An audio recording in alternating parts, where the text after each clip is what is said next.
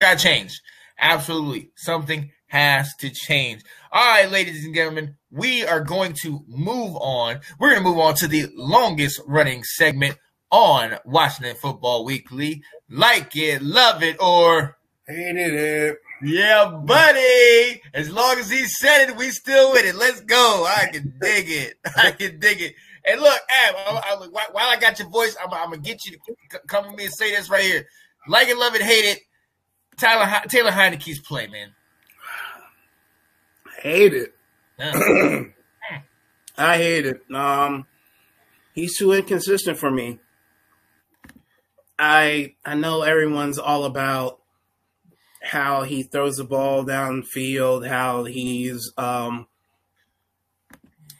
he makes these plays, but no one talks about the plays he doesn't make, the simple plays he doesn't make.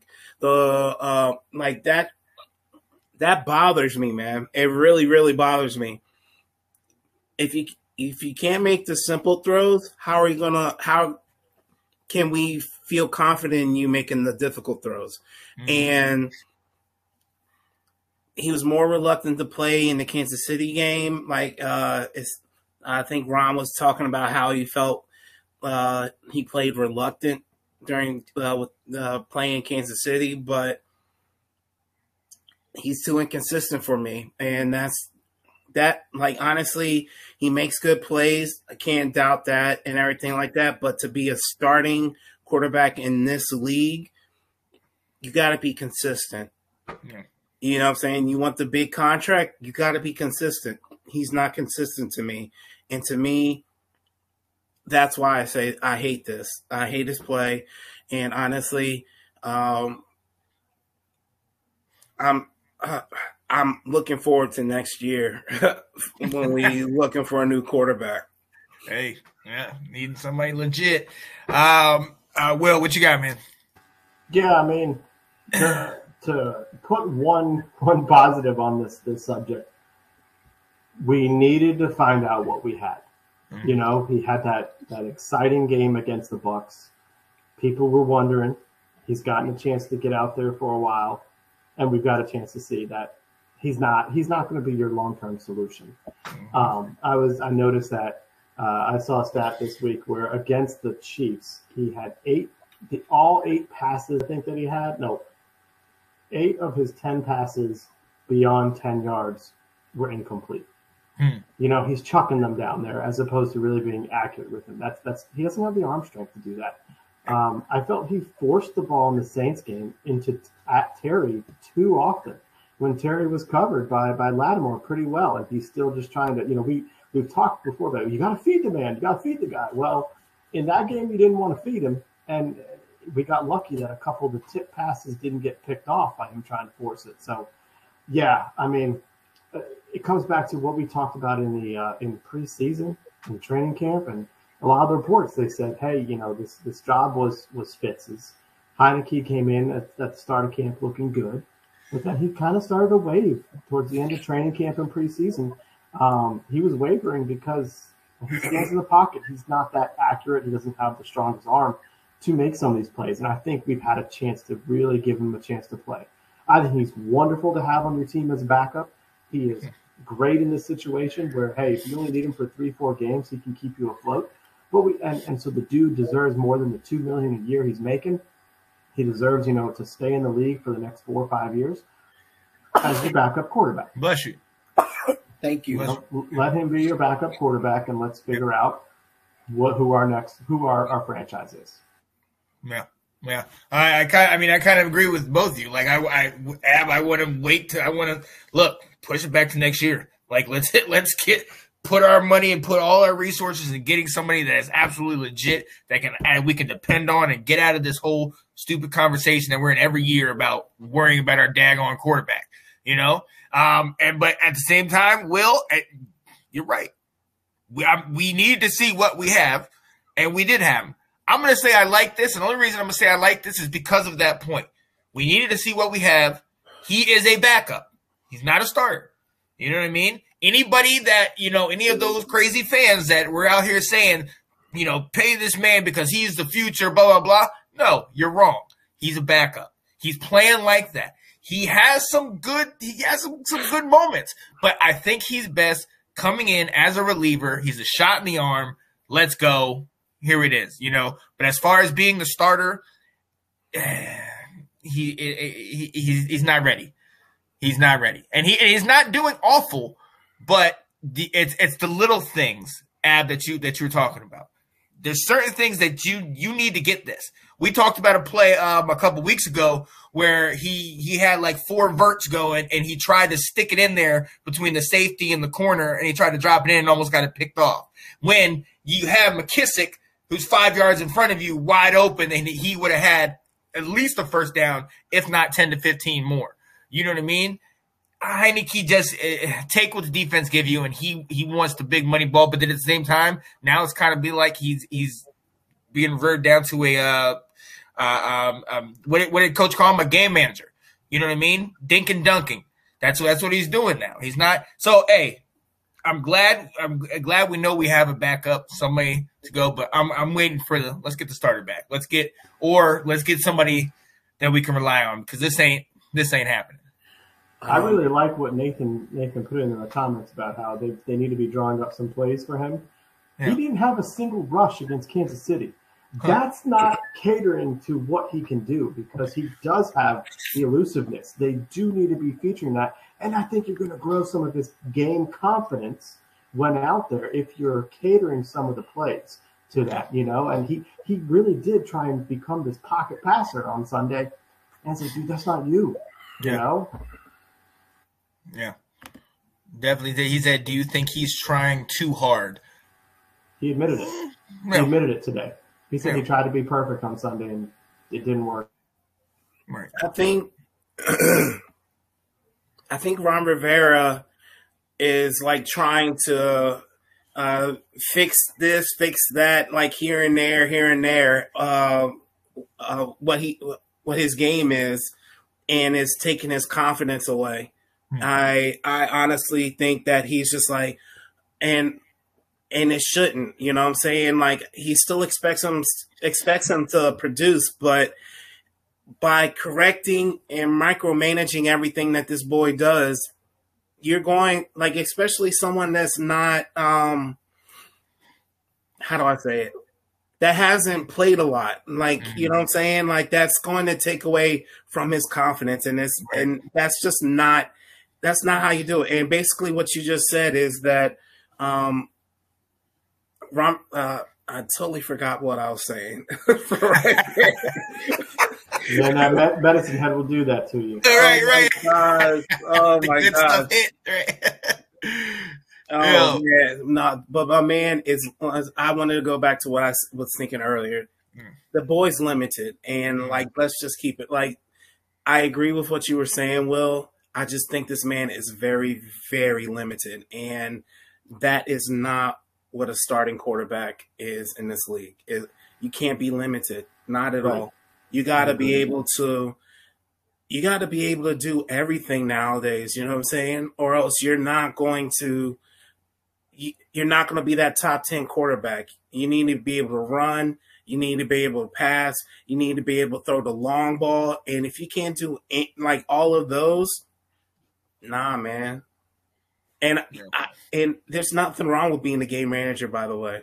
I think if, like, Alex Smith was a game manager, but we won. You know what I'm saying? Like, I love Alex Smith in his game management. So. What? Yeah, I did. What? I did. All off season, you complained about him and said you want better. What? Why would we keep him and he's broken? You just said you loved that he won. He won with a broken leg. No. I meant prior to broken leg. I'm talking prior broken leg. Oh, okay. Let me just say that. Let me just say that. Okay, City, Alex. Okay, that's a big clarification. Oh, okay. My bad. I thought we were all on the same.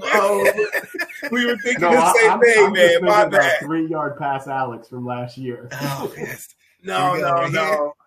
I meant 5-yard Alex. Right. The arm out. Right. And he was really throwing it downfield. Right? I love it.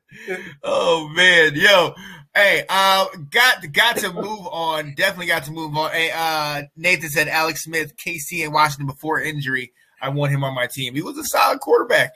And you remember the year that we were before the year he got hurt, we were what, 6-2 going into that week that he got hurt. You know, Anthony Handy's with us saying, "What's up, fellas?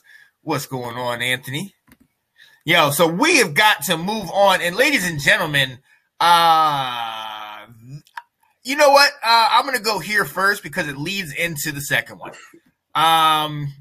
Recently, since we've been gone, there was we've seen there's a lot of news that has come out. One of the major stories that came out, Coach Gruden, the brother of our old coach, resigned amid a couple emails that surfaced, a number of emails that surfaced that had some misogynistic, some racist, and some homophobic slurs and rhetoric in them. And, he resigned and did what he needed to do amid all that chaos and turmoil. But the interesting part about that is that the emails, a lot of them were to us and back and forth to us. Will, I'm going to come to you first.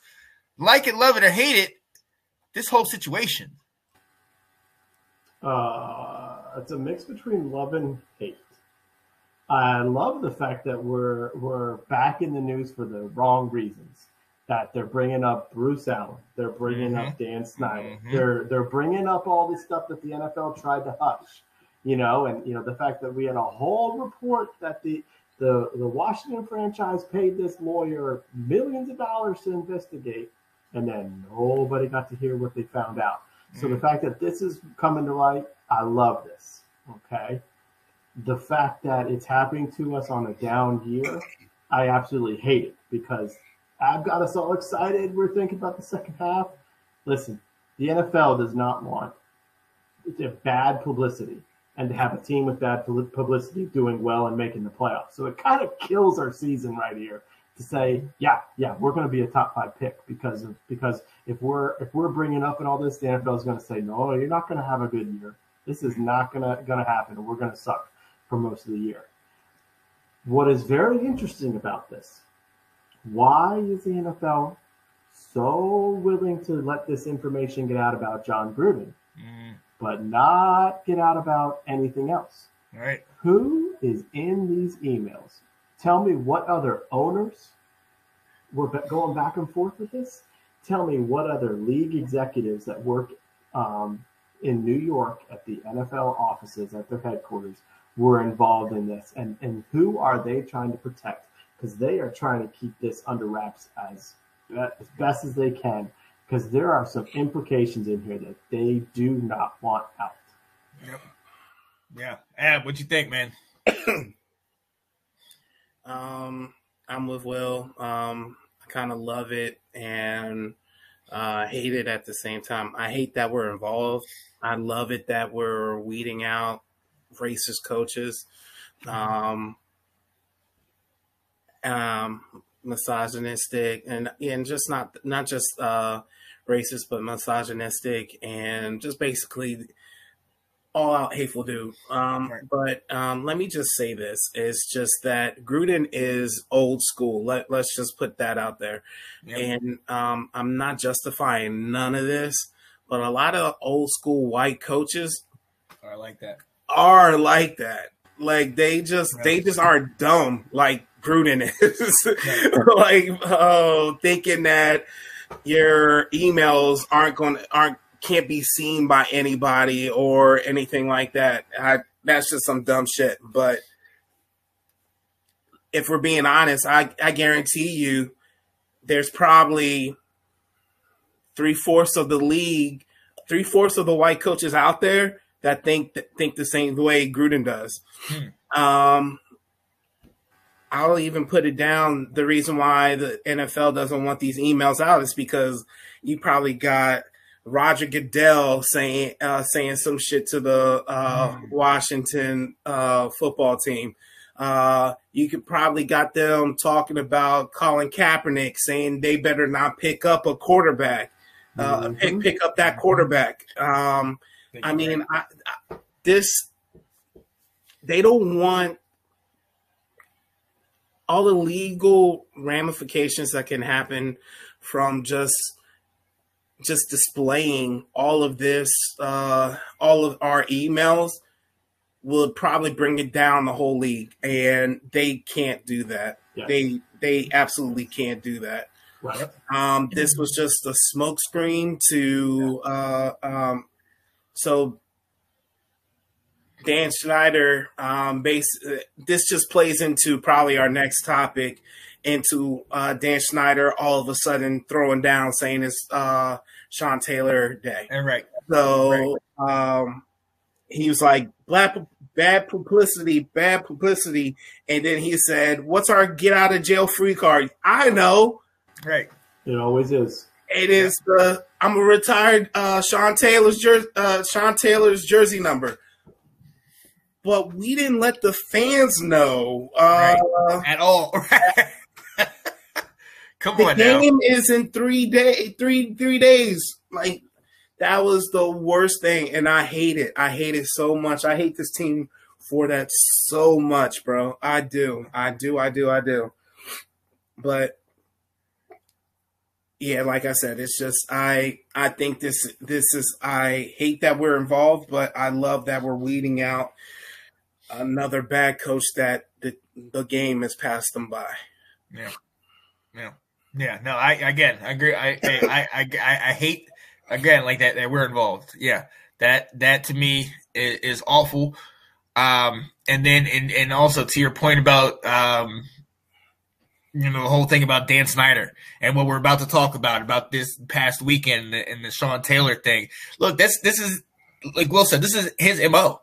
This is what he does. When all the stuff originally came out, what did he do? He got Jason Wright, and he started hiring all these African American coaches and these female coaches. You know what I mean? He gets rid of the cheerleaders for a dance team and all that. Okay, no, but no. And this is what he does, and somehow he's allowed to get away with it. But I think you hit the nail on the head, Ab. There's something that Goodell and the rest of these owners don't want coming out. And Gruden was just the scapegoat. He was the guy that they were like, look, either we all go down or you're going to have to go. And that's why he said, all right, I'm resigning. I'm good. I'm out. I hate this because it just puts another black mark on our name. But at the same time, it's kind of like, okay, good. Let's keep showing. Let's keep showing these things so that it's like, there's going to get to a point. We already thought we were there, but it's going to get to a point where we're like, all right, there's no way we can keep this man in the league, in the NFL. He cannot be a part of this stuff, being Snyder and all the crap he's doing. You know what I mean? And hopefully this is one of the things that pushes it towards that direction. Because this next move that he did was just outrageous. So, do you have anything else on this one?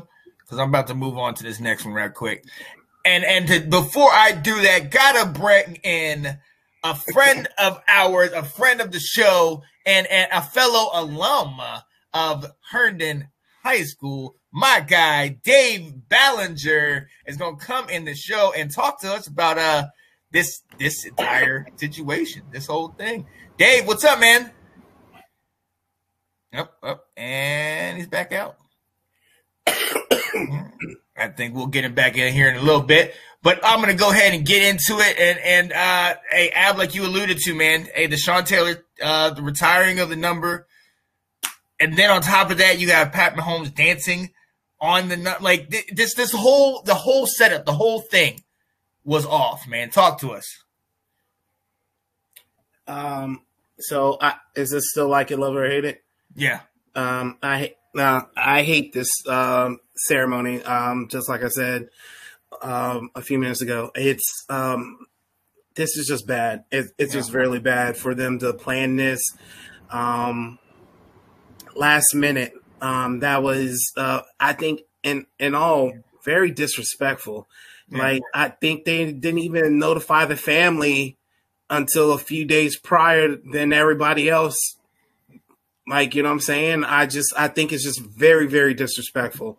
Yeah. I'm more mad about them telling us the ceremony on Thursday than I am mad about the emails. Jackson Mahomes dancing on the 21. I'm more mad about that. Like, this guy doesn't know any better. You know what I'm saying? And like, apparently, not saying he's a kid because he looks like a grown man, but I mean, like, he probably was very little when Sean Taylor died. You know what I'm saying? He doesn't know the significance to this. I give young man a pass. Okay. Now, Dan Snyder, Washington football team staff, Jason Wright, Ron Rivera, like all those guys, they know what Sean Taylor means to this team. And the fact that you wait 3 days prior to announce that all the other retirements get months ahead. And you had years to do this. But you wait 3 days prior to a game to say, hey, we're going to do this. Everybody come show the hell out. Right. like really, bro? And I mean, it was just very disrespectful. I hated it. And honestly, don't see me, Dan Snyder, for real. Right. Or any of that upper management. Dave, welcome to the show. Got the camera issues correct. How you doing today, buddy? Hey, guys. Thank you so much for having me on. How are y'all? Doing well.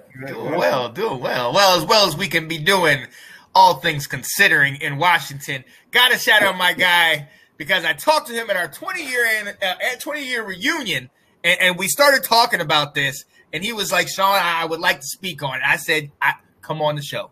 So we have this segment, Dave's called Like It, Love It, or Hate It. You've heard about what we've been talking about. They retired Sean Taylor's number, and they gave us like 3 days notice, and then you got all this other stuff happening. How you feel about this, man?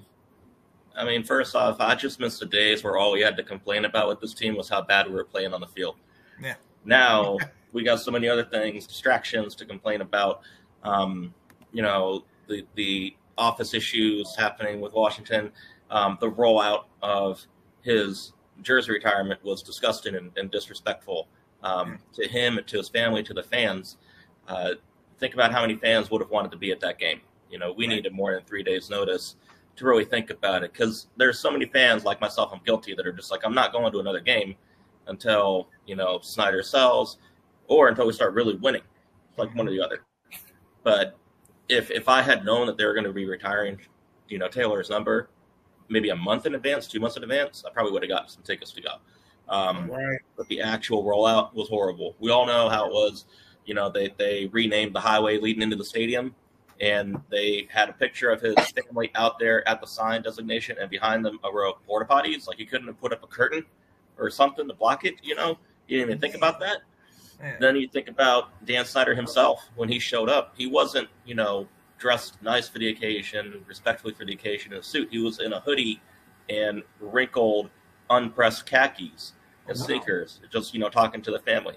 And we're not going to expect him to make a speech. He's going to get booed out by us, right? But, I mean, it's another, like you said, Sean, earlier, it's another black mark for the team where it's like we can't get anything right. Not even something that we should have done respectfully maybe 6 years ago.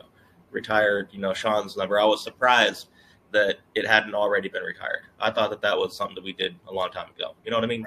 Right. Yeah. That was the biggest shocker to me, that it had not been done before that. But hey, piggybacking on what both of you guys said, this is just terrible timing. You didn't even tell that, until 3 days before. And if I'm not mistaken, I heard that his family didn't even really know until like really close up to the game. Man, this is ridiculous. Why do this to cover up your own crap? Like, and to your point, Dave, you're right. If we had known this maybe at the beginning of the season, that's a game you circle to say, hey, I will spend the money to do that. I will pay my respects, because every true diehard Washington fan, and I know this is his number, but it's not his jersey. But that 2-1, every diehard Washington fan has that 21, that reverence for Sean Taylor, for what he meant for the team. So to do this was just was just ridiculous. Will, what do you think, man? Yeah, I mean, you guys have captured it really well. You know, it was true that the family was scheduled to come up because the road dedication was supposed to be a thing. The community project they do was supposed to be a thing. But then to also say, hey, wait a minute, we're in the news for bad reasons. Let's retire his jersey. Let's do it right now. Like, it's so disrespectful for the family and what they are, what he means to everything. It's disappointing. We were talking earlier about the Patrick Mahomes' brother. Here's my thing. This is on the team. It's not on – I mean, the kid's, in my opinion, an idiot for doing whatever dance he had, but blame the team on this. I interned one summer for a minor league baseball team. The amount of times I had to stand in front of things for no reason at all just so kids didn't walk into this spot right here. You mean to tell me that Washington doesn't have interns all over the place to say, your job is to stand on either side of this and don't let anyone in, because they drew a 21 at the 21-yard line on both ends of the sidelines. You can't have staff there to prevent that. You know, you put it right where some of those sideline passes are supposed to be. Have someone right there say, hey, please step out of this. You know, we're doing something here.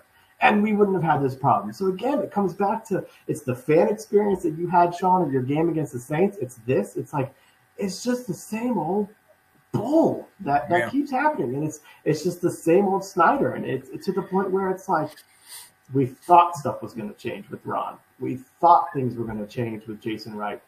And it's still Snyder coming in and doing what he does. And Dave, you said it perfectly. What's he doing wearing a hoodie all the time? You're the owner of a franchise. I'm not saying you have to dress the nines all the time, but you had a special ceremony. And you couldn't even, like, maybe put on a collared shirt, you know, at least. Although I will say one thing. I'm going to play a little bit of devil's advocate. I don't have that big a deal with jersey retirements. I like the idea of, like, unofficially, like, hey, this is important. So Dallas has, since he's retired, 2 wide receivers have worn number 88 after Michael Irvin. Mm-hmm. They both were pretty hyped. They both have turned out pretty well. But if Dallas hasn't retired Michael Irvin, and I would say this, Michael Irvin had a better career than Sean Taylor did. He had more of an impact on the game. Obviously, a lot less years. Right. Part of it, there's been a lot of criticism of retiring the jersey and stuff. I'm kind of like, I don't know. Like, people know who 21 is. I'm not saying someone needs to actually wear it, but I just saw that. I started thinking about that. Like, you know, if we have receivers out there right now wearing 88, and Michael Irvin's in the Hall of Fame with that number. You know, Dallas does a big deal, and you can still make a big deal out of it without actually retiring, which is kind of what I'm saying. Right. I can dig it. Well, we're going to go ahead and move on real quick to one more segment on Like It, Love It, Hate It. And Dave, I'm going to start with you. This is a little bit more fan wishy. There was a trade that has been somewhat mentioned, getting Deshaun Watson out of Houston. And there's a potential 3-team trade that would send Deshaun Watson to Miami and send Tua to Washington. You like it, love it, or hate it, Dave? Man, that's tough to say. I mean, Tua's doing all right down there in Miami, but just look at how many quarterbacks have done well that have come to Washington and broke their leg. You know, it's tough to say, oh, let's get this great quarterback and bring him here and let's finally do something with our offense. But I know that we've been talking about doing something with Deshaun Watson over the last couple of years. I mean, we've got to do something for sure to get this team going. I'm not saying anything new or groundbreaking here. It just feels like we're rearranging the decks or the chairs on the deck of the Titanic at this point. Yeah. You know, at the end of the day, we all know what the problem is, and he's not on the field. Right. Will, what you got? So I love part of this, and I hate some of it. I love the part of Watson going to Miami because I am really scared that he's going to go to Philadelphia. If I saw correctly, I think Philly has 3 first-round picks next year. I know they at least have 2. And they've got the ammo to send him to Houston to get someone like Deshaun. And I don't want Deshaun in Philly. I don't want to have to play him twice a year. I'm not having this. I don't love the return of Tua. I was kind of skeptical about him coming out of college, but I'm skeptical of all college quarterbacks these days. I don't know what's going to make it and what's not. My concern was this reminds me of Dwayne Haskins 2.0. You've got a coaching staff in Miami that did not want Tua. That was not the guy they wanted to draft, and the owner came in and said, nope, we're drafting him. We did that with Dwayne Haskins. And if you're willing to get rid of the guy in the second year and he's been hurt at times, and you're willing to say, hey, that we know this guy can be better, and Houston doesn't want him back in return, that's buyer beware. I'm nervous. If we got Tua, I don't know if I'd be all in on this one. I kind of feel like we're not. Philosophically, it makes sense. I just don't know if he's who we want. Right. What you think, man?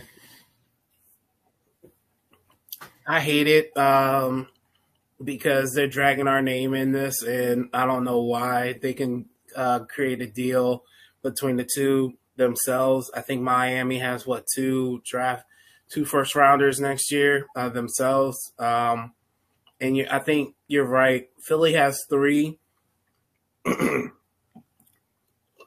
2 in the top 10, actually. So that is more attractive to get Deshaun Watson. I think they're happy with Hurts, though. I think they'll be willing to go at least another year with Hurts. Hurts seems to be able to get the job done. The problem in Philly is not Hurts; it's everyone else, and that's something that they need to figure out. Hurts can put up numbers. He's pretty much top 10 in fantasy right now. So, but I hate that they dragged us into this. I wouldn't mind Tua, because I think Tua is a step up or two from Heineke, and he can actually do the little things that need to be done that a quarterback in this league should be doing. But I like your point, Will. If they're not talking about switching quarterbacks when Houston is in dire need of a quarterback, then what are we? Then what's the issue there? Why is there a question mark over Tua? And that's just something you need to think about right there. But I don't think this trade will ever happen. It's rarely that 3 teams are involved in trades in the NFL.